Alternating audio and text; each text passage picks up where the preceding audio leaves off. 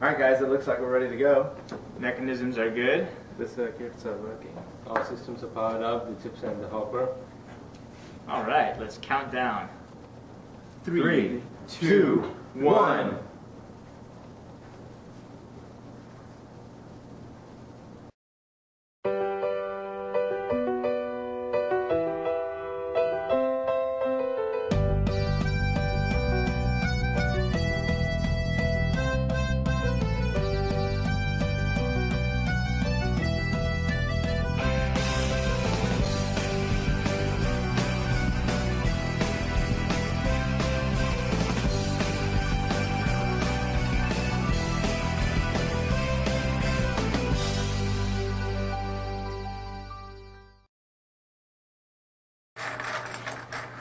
Going down.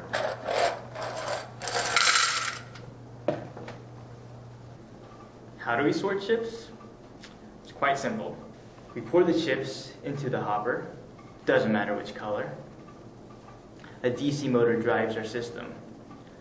Attached to the motor shaft is a rotator which picks up the chips one by one and loads them into a high capacity magazine.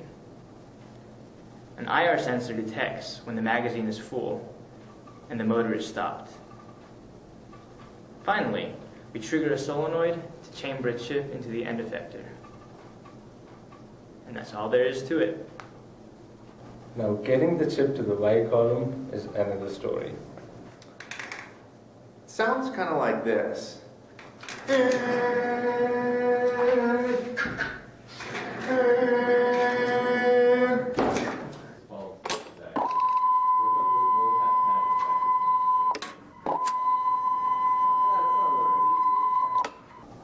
We use a stepper motor to drive the linear carriage along a lead screw.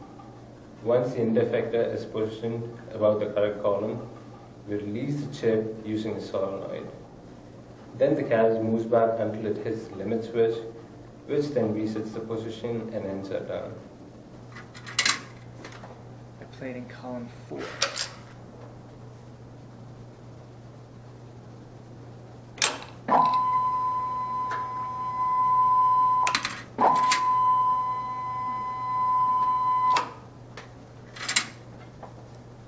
Column 4 again.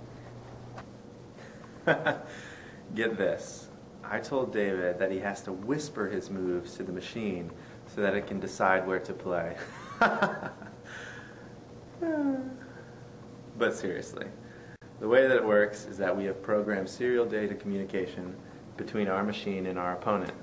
We also use serial communication to send data to another board for our game intelligence.